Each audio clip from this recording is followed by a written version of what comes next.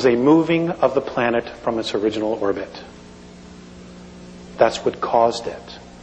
Okay, we're talking about huge motherships that just hook a little chain to the planet and just move it. Okay, they have this technology, but that's what it is. It's technology. Okay, apparently we can do these things with our own minds if we're disciplined enough and we're clearly focused on our intent. And with talking with Jay-Z, that is exactly what Ramtha apparently has been teaching you. Okay, to remember who we originally were before we fell into time and fell into physicality. So I will read this. In your linear time of third density measurement of 439,231 rotations ago, war on a grave scale occurred in your solar system. This aggression occurred against those on your worlds that included not only you Terrans, but also those of Nibiru. This invasion of your system by Orion was led by a queen named Suti. This war was destructive on many levels and frequencies of physicality. We will focus tonight on your Terran physical form. It matters little to those who hear you, Alex, who do not listen. Please share this regardless of any emotional return to you in challenge. When your science truly removes their bigotry, they will discover of the wisdom of it. The last grave conflict was very harmful to your physical form. Many weapons of destruction, many of atom splitting have been used, which means nuclear weapons. This is the reason for most of your Terran skin tones. We shall explain. Orion was and is most interested in the females of your race because of the procreation, reproductive, and genetic strengths. We want to share the fact that much of your Terran history has been misleading in its truth by those who eventually conquered in control of your solar system.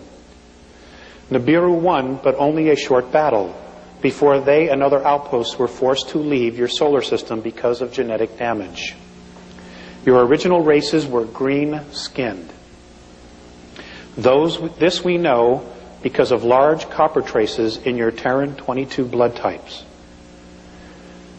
Also, the pituitary and thyroid were fully functional. The genetic damage to these organs was caused by radioactivity in air and all things of contact. The air was like this for a long time. It caused the genetic memory of these organs to be closed and almost atrophied. Your world experienced drastic changes in climate and massive magnetic fluctuations. Your different skin tones, spaces, are a result of an edema damage to your blood. It was then necessary for survival to create self-sufficient and contained environmental habitats, both above and below the earth. Now, folks, this is what the Garden of Eden was. It was an artificially created environmental habitat. Okay, it's like like what Richard Hoagland's been talking about. You know, you take a dome city, you build this dome, and then you terraform it underneath it. It's exactly what these were. Let's see, where was I? Much of the fossilization of your Terran remnants is caused by this radiation of your planet. Your system contained 3 suns at the time. Only 2 remain.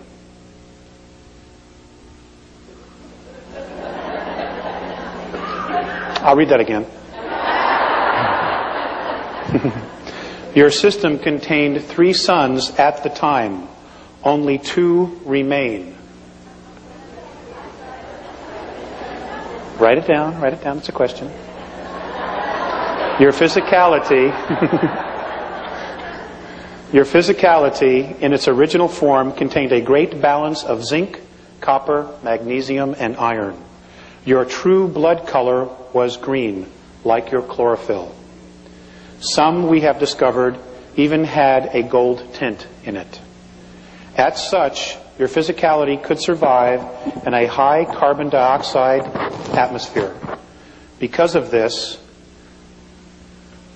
because of this skin color, the only stars in your system that affected your physical form were in the color spectrum of orange, red, blue, and green. Now think about that. Okay?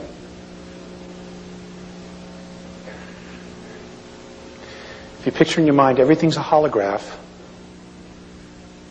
okay, which is a group of frequencies.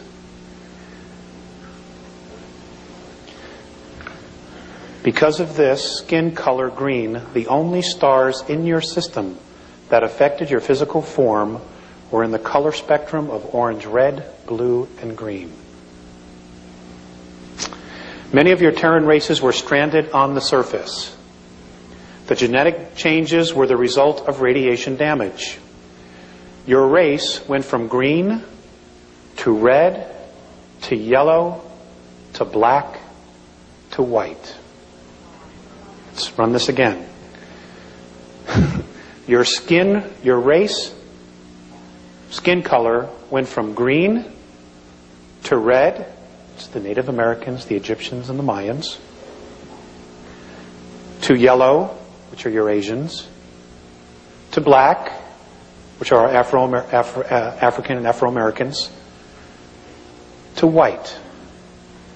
Your white races were then considered to be genetically the weakest.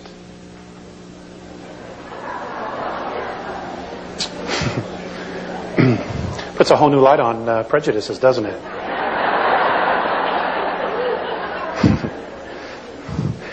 I know the Nazis aren't happy about this.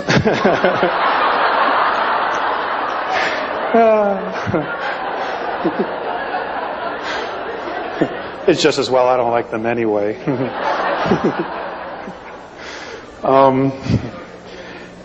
As such, the survivors and descendants of the war were genetically altered and became white through edema. And they were persecuted and forced to live underground, only to surface 5,508 rotations ago to the surface of your world. Now somebody had read this and they sent me an email and they had said that, I don't know, somewhere that there's a legend that the white race appeared out of the mountains of Tibet some time ago. And I don't know if that's true or not, but I'll ask the Living Encyclopedia now if he knows. Let's see. The copper bloodline is now a small race on your planet, but it is strongest genetically. Your native red nation race is very strong and easiest to discover and understand. And folks, this might explain why there are so many abductions of the Native Americans on the reservations, and why even today they're still being persecuted. You know, because if you're a coward, you suppress the strongest. And of course, many of us don't do much about it. I don't want to get involved. That's their problem. It's their issue. We owe it to them. We owe it to ourselves. Let's see. The red is the closest to your original form among you. Your physicality had a natural defense to positive and negative frequencies due to the copper mineral in your blood.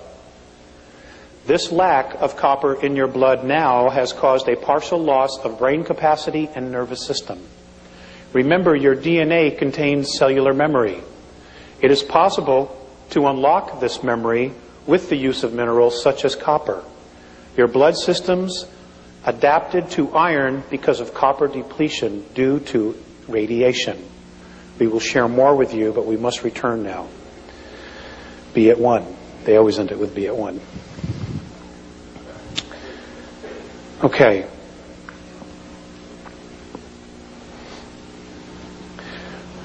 Just keep going. Are there any questions? I don't want to bore you. Thank you.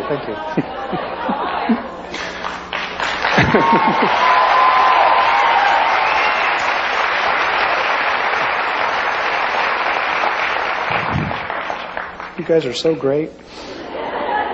I'd take you all home, but I can't feed you.